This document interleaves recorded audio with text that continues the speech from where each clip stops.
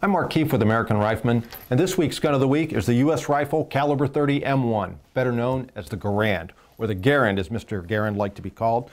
This particular gun is a 587,000 serial number. It was made at the United States Springfield Armory in Springfield, Massachusetts in April of 1942. Now this gun isn't exactly as it left the factory because it's been reworked, which is very common with such guns.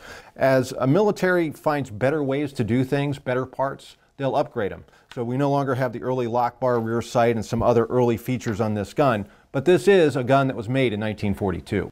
The story of the M1 Garand rifle really starts with its inventor, John Kentius Garand.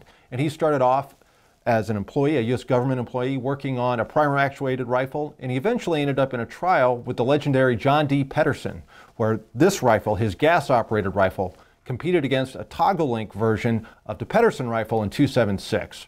The U.S. military rifle was going to be a .276 until Douglas MacArthur looked at all the .30-06 laying around saying, oh no boys, it needs to be a .30-06. In January of 1936, the Garand rifle had won, but really they didn't start making these rifles until the year after. And there were some changes.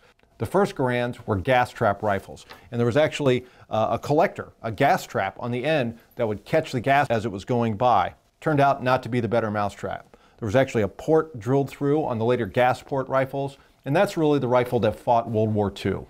One of the big innovations with the Garand rifle was its end block clip. It held 8 rounds of .30-06, and it's a piece of stamped sheet steel. And the great thing about a Garand clip is it doesn't care which way it goes in. There's no upside down. The entire clip is inserted into the rifle, the operating rod is pushed forward, and the gun's ready to go. The Garand had excellent sights. You have a fully adjustable aperture rear. You have both windage and elevation adjustments, as well as a front post sight that's protected by sight ears. They're very hardy sights, but also they're good for target work too.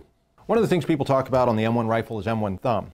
Once you push that follower down, you have to restrain the bolt or it's going to take a piece out of your thumb. The Garand rifle, of course, is very easy to field strip. Simply pull up on the back of the trigger guard and out she comes. There's the basic rifle. And of course you can pop your mainspring from there. But this really was an outstanding design. George Patton called it the greatest battle implement ever devised. Of course, he also said nice things about the Sherman tank too. So I don't know if we should believe George on that, but certainly this is the rifle that really kept freedom alive in the American victory during World War II. For more on guns like this, go to AmericanRifleman.org.